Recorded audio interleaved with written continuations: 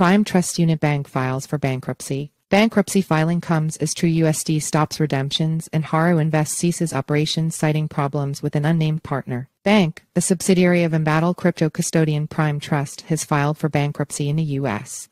Bankruptcy Court in the District of Nevada. In the bankruptcy filing, the company cited approximately $17.72 million in assets against $5.4 million in liabilities. This comes as Banq's parent, Prime Trust, works to close an acquisition deal with BitGo after facing a financial crisis as a result of the Celsius bankruptcy. Meanwhile, TrueUSD, which has a banking relationship with Banq's parent Prime Trust, said that its pause in stablecoin mints and redemptions has to do with Prime Trust's bandwidth issues. South Korean crypto yield firm Haru Invest also engaged in an operational pause citing difficulties with an unnamed service provider, which is thought to be Banq or Prime Trust. Banq's internal issues. The company also notes in its filing that $17.5 million in assets were taken in an unauthorized transfer by former officers consisting of trade secrets, as well as proprietary information and technology, to Fortress NFT Group.